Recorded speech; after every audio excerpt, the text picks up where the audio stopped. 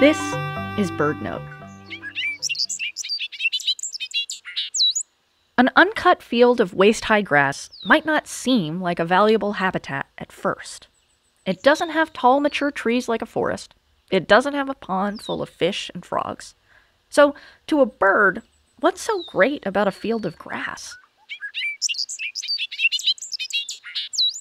Many birds have adapted to nest in grassland habitats and nowhere else. In North America, birds such as the bobolink seek out grasslands to raise their young, deftly hiding their nests within the dense vegetation.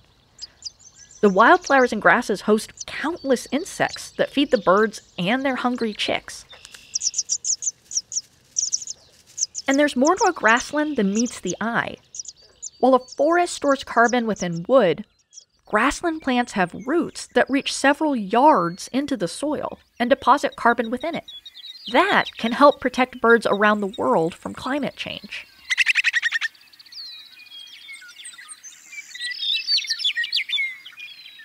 Very few grasslands and savannas have been protected compared to the area that's been lost, making them the most at-risk ecosystem on the planet. That means every acre of grassland remaining is even more precious to birds, to plants, and to people.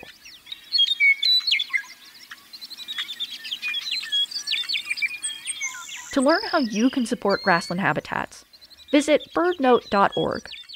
I'm Ariana Remmel.